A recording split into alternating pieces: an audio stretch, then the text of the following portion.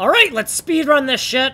Up, up, down, down, left, right, left, right. Ah, look at that. It's beautiful. It's inset by 3 tiles within the level pack in the dead center of our renderable space. And that is from this calculation here. J for jaw, Z for zenith, geometry layer. So this is for the section for when we are doing the enumeration procedure for the fractal brush. This is a sanity check here. And we have some function pointers for the function we want to test and the randomizing function that we were using to kind of experiment with. So down here, if we have executed for the first time, we're just going to increment the execution count. If we've executed more than once, we're going to increment the execution counter, but we're also going to do all of this math right here to kind of randomize the output. Now, offset X and offset Y ended up not being used. They're marked as unused, because as I was experimenting with, I decided I didn't like the kind of yucky results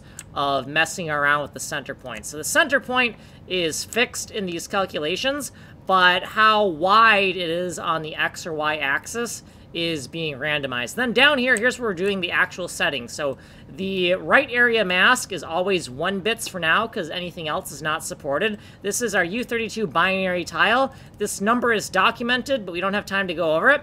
And here's the function we're testing, right? So the selection area here, and then we have the layer, the geometry layer, the right area mask, and the U32 binary tile. So actually, we might have time to go over this. So if we go down here, right, so this is the explanation of what this binary value means, right? So basically, we're just setting a tile on the midground layer and not setting anything on the background and foreground sublayers. So here's what we did in this video, and if you want a longer explanation, then you're gonna have to go here, because we don't really have much time here. We can try to cover a little bit more. Data by system, some tags define things, and then here's the counter that we've added to the canonic data section.